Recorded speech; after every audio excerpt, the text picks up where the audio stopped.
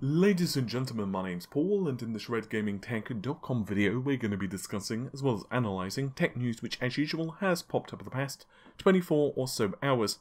I hope you're all having an amazing day. I'm coming down with a bit of a plague, so hopefully my voice manages to hold up throughout the video. But we do have an awful lot of news to get through. And the first piece of news is actually bad news because it concerns the X399 motherboards and incompatibility with the next generation of Threadripper, the third generation. So this is not official news, but it is a leak from Luzmos on overclock.net. I'd also like to thank several people who emailed me this particular story. So Luzmos is very well known in the AMD community for not only being a pretty hardcore overclocker and developer, but also offering applications like the DRAM calculator for RYZEN, which is also heartily recommended. I'm going to read out his post on overclock.net verbatim. He is from Germany/Ukraine, so his English is not 100% grammatically correct, but I will read it out verbatim. Unfortunately, this is not very good news. AMD have changed its mind about making X399 compatible with new generation. For this reason, HEDT disappeared from all calendars, and the release of these processors was forced to postpone. Since the new processor has a new memory controller, and he in a single copy instead of two as before, had to seriously change the pins. Also, the new PCI Gen 4 standard and new power pins made a special contribution. TRX 40 and TRX 80 are a new generation and a new architecture, nothing to do with past generation. At the moment, this information is all classified and I do not have access to it. End quote. So there's definitely a lot to take away here. The first thing that I will tackle, because I know some people are going to bring it up, is that AMD promised forward and backwards compatibility until 2020, and this is definitely true, and do correct me if I'm wrong in the comments, but I'm pretty certain that they did not promise that with Threadripper. Instead, they promised it with AM4 and the server side of the equation. So for example, if you've got like a X370 motherboard, until 2020 you will be good. So Ryzen 4000 will be when AMD's promise ends. So basically with Zen 3 stuff. When it comes to Threadripper and X399, I don't believe they made that particular promise. And it seems like they are going to be drastically improving the performance of the next generation of Threadripper, and it will also require a different pin layout compared to the existing CPUs, as well as potentially different power draw as well, given the fact they said new power pins. New power pins usually means a higher power draw. I know this is going to be disappointing for owners of X399, but I kind of figured that this would be the case, because there have been so many rumours that we will see like a very different approach for the next generation of HEDT. TRX 40 is rumoured to be essentially a replacement for the existing generation of X399, whereas TRX 80 is said to be much more workstation-like.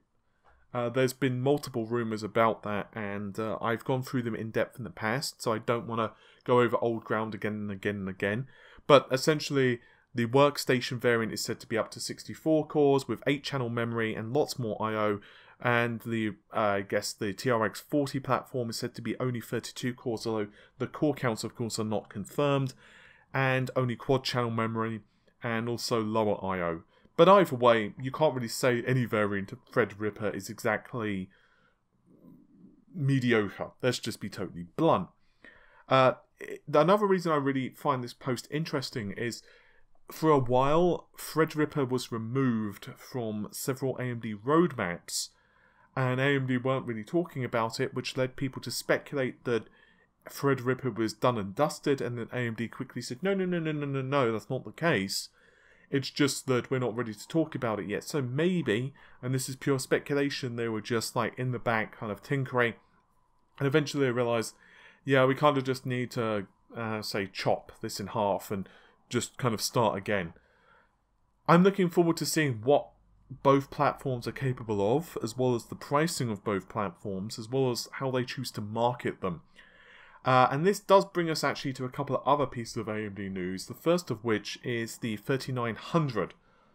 No, I'm not in a time warp of several months, but we are talking about a 12-core 65-watt derivative of this processor. So, as we are probably aware, the 3900X launched with a TDP of 105 watts and launched in July with the price point of $499 US.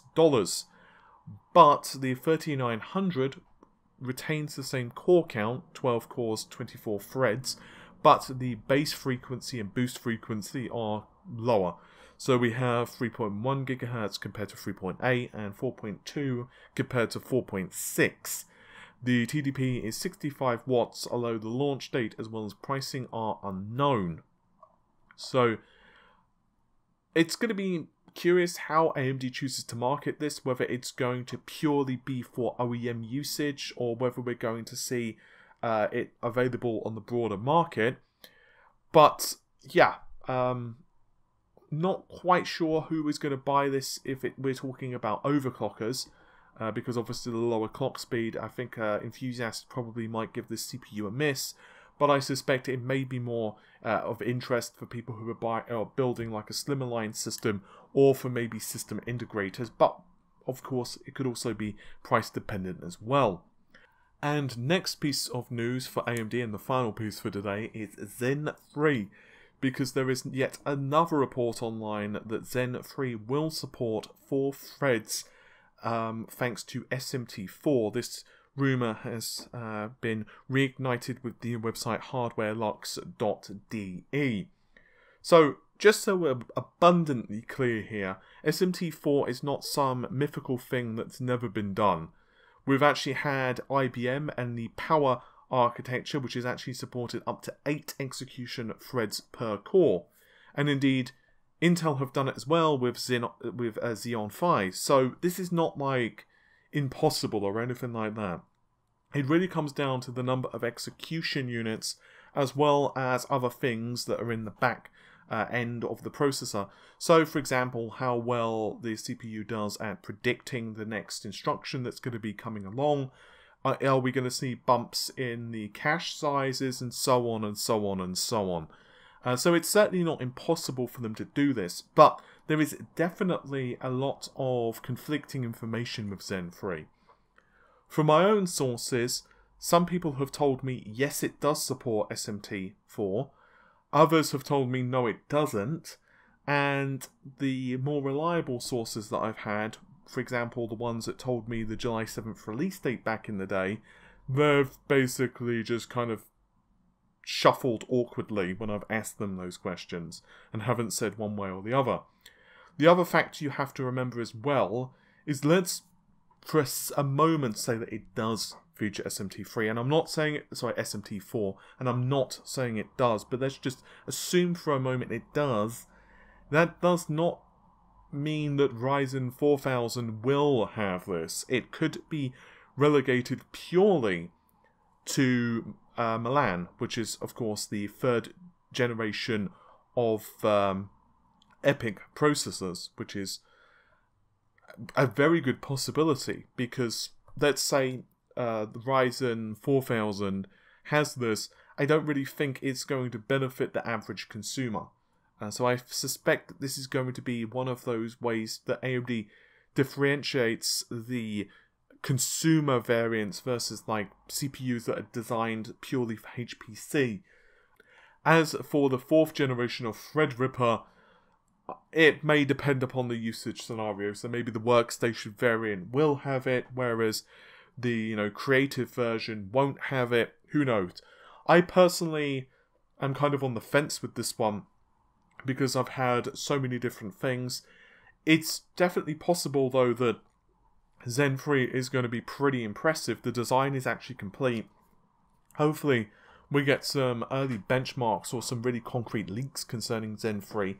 AMD themselves did actually confirm one of the rumours that I heard from one of my sources, that it's going to be very comparable in terms of power efficiency compared to Intel's Sunny Cove based processors, very comparable, basically power versus performance wise anyway. But obviously at the end of the day, that doesn't really tell us what's changed underneath the hood for Zen 3. So it's going to be very interesting to see how next year, or actually over the next couple of years, shapes up. And don't forget, Zen 3 Milan is also going to be the final processor which does have backwards compatibility. So AM4's roadmap essentially is done at that point with Zen 3 and Ryzen 4000, as is Rome. There are some people who have also said that maybe we don't get Zen 3. Maybe we don't get Zen 3 and it's only for server market, and instead we get some type of Zen 2 refresh if Zen 3 has SMT4.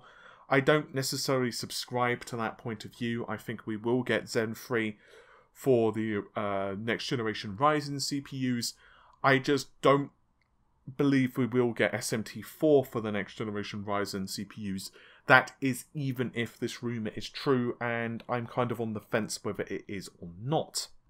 And next up we have some Intel pieces of news, the first of which is Intel's Comet Lake S CPU development kits have actually been registered with the EPYC. And this is very interesting because it confirms that we are looking at a 10-core processor from Intel, and it will be using the same 14nm process that we've seen previously. So essentially the same processors, both the 8th and 9th generation, and of course it's going to have a similar architecture. What we don't know based upon this information is the clock frequency. The registration itself was released on the 24th of this month, which is September. So now the chips are essentially heading for qualification. So now the chips may be in the hands of partners because they're obviously going to be wanting to test the chips out, see what they're capable of. Unfortunately, we don't really know at the end of the day how these CPUs are going to fare against the 3900X or the 3950X. And I've said this once and I'll say it many more times, I think it's going to heavily depend upon what clock frequencies that Intel can squeeze out of it, particularly all-core, but also the pricing. If, for example, Intel can get 5 GHz all-core, or even 5.1 GHz all-core with a 10-core CPU, and charge like $500 for gaming, it may be a really good processor and potentially be a better buy for gaming-focused individuals than the 3900X. But if they are going to be running all of those cores at like 4.6 GHz, and they're going to charge like $600 for it, then obviously it's going to be very difficult to recommend a 10-core Comet Lake CPU when it's going to be presumably competing with the 3950X. So to me, it's going to all come down to the clock frequency as well as the price of the CPU. Oh, and speaking of clock frequency versus pricing, we have the 9900KS, and it has actually been listed online for $600 which is quite a lot of monies. So just, if you're unfamiliar with the 9900KS, and I think most of you probably are, it is a special edition 9900K. So things like the number of CPU cores, the fact it has hyper-threading, the amount of cache, blah blah blah blah blah, all of that is identical. The only difference is that all of the CPU cores run at 5 GHz. But Momomo on Twitter has actually found out that the CPU, according to one retailer, is hitting $600, which I think is a little too expensive. I'm not too convinced that people are going to want to cough that up. The only reason that you might be willing to pay that is if it overclocks like a demon. I presume, although I don't have any evidence because obviously I don't have the CPU, but I presume it's going to overclock better than a standard 9900K. Frankly though, I don't think I'd cough this amount of money up for a 9900K S. I would rather either just buy a regular vanilla 9900K because, well, quite frankly, that hits 5 GHz without too much of a problem, or I would just save it and buy a 3950X, or I would just save up and see what happens with Comet Lake next year, or presumably it releases next year anyway, and see how that fares against AMD's latest and greatest. So the final piece of news for today, because I think it's the final thing that I can record without my voice breaking, quite frankly, is the GTX 1660 Super. Yes, a 1660 Super. We already have the 1660 Ti, which is using the TU-116-400 core, and has GDDR6 memory clocked at 12 Gbps and has 1536 cores. We have the GTX 1660 Vanilla, which is a TU-116-300 core, which has GDDR5 memory with 6 gigabytes of memory with 1408 cores. So take a guess what the 1660 Super is. That's right, TU-116, so it looks like it's pretty much the same core as the 1660 because it has an identical core count, but the difference here lies in the memory configuration. So it has 6 gigabytes of GDDR6 memory, so that's identical to the GTX 1660 Ti, but it actually has faster memory than the 1660 Ti. So this is just ridiculous because you've got the 1660, which has 1408 cores, which is identical to the Super, but the 1660 Ti has 1536 cores, which is fewer than the Super, but has 12 Gbps memory versus 14 Gbps memory. And don't forget as well that the rumour is that we're also going to see the launch of a GTX 1650 Ti, which is going to have between 1024 to maybe 1152 CUDA cores, although we don't know what the memory configuration is. Personally, I think a couple of those SKUs are going to become end of line, because otherwise it wouldn't really make sense. I suspect, and I could be totally wrong, but I suspect we may see the 1660 Vanilla as well as potentially the 1650 Vanilla become end of line, and then basically the 1650 Ti replace the 1650, and then the 1660 Super replaces the 1660 Vanilla. The only thing I can say about this, other than really confusing, is that it may be a sign that Nvidia are concerned about what AMD are doing with the lower end Navi SKUs. But at the end of the day, this is super confusing for consumers, so it's going to be very interesting to see what Nvidia do here. The other thing about the lower end segment of the GPU market is that it's very easy to spend just a few more dollars, like $20, $30 more dollars, and get quite a lot more performance for your money, which is very good for kind of nudging you to say, well, it's only like an extra $30 or $40 and I'll get this many more frames per second. Well, you know what, rather than buying a 1660, I'll go for the 1660 Ti, it's only X amount more money.